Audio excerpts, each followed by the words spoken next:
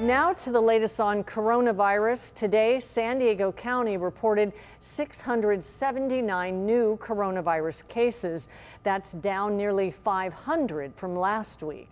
And this month, kids are headed back to school. County health officials say fewer than 10% of young kids are vaccinated.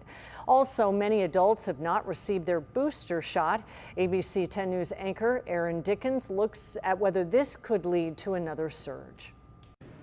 And if you remember, back in 2020 and 2021, there was a surge in cases that began in the fall. I spoke with Dr. Seng of Kaiser Permanente. He says a few things need to be done to get COVID under control. We've done such a good job in getting people the first and the second vaccine, but we have not done a good job in getting people the third dose. Dr. Seng has been on the front lines of COVID-19 since the pandemic began.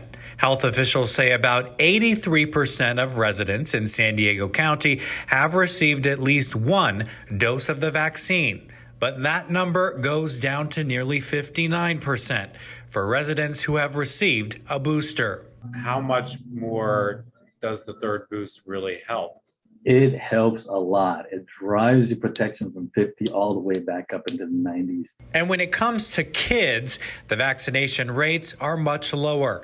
Kids ages 5 to 11 years old, about 47% have received at least one shot. But only about 7% of children ages 6 months to 4 years old got at least one dose.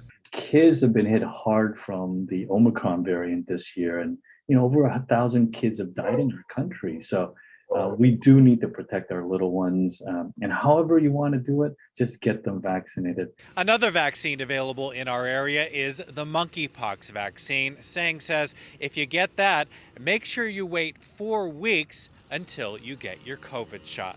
Aaron Dickens, ABC 10 News.